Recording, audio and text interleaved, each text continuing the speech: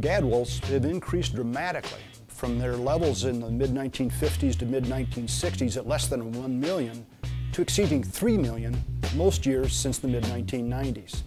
Gadwalls, called gray ducks or pig ducks because of their gray coloration or because of the sound they make, are among some of the most popular birds beginning from about mid-October through much of the duck season, especially in the Mississippi and Central Flyways.